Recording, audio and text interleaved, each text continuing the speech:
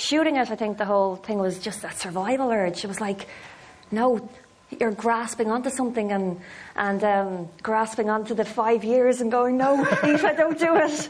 But obviously, like we've known for a long time, this huge dramatic arc and all these really dramatic storylines. So it was a sense of completion, I guess, as well. Obviously a mix of emotions, you know. Yeah. What reaction did you get from the viewing public?